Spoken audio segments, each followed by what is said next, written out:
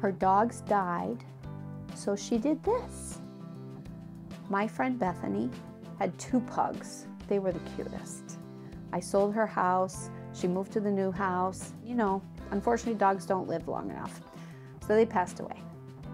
And she wanted dogs in her life, but wasn't really ready to commit to having her own again. So she started Rover, doing Rover, so that she could have the dog stay in her house. So most people use her for dog watching, but she works from home.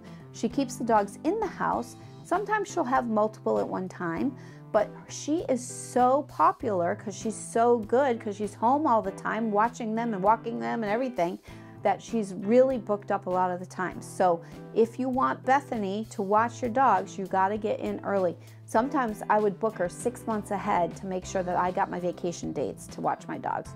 It's like having a second mom. My dogs run to her and are happy to see her. They don't dread going to the dog watcher's house. They actually like her more than me, I think. Want all the details for our favorite friends? DM me and I'll get you the info you need.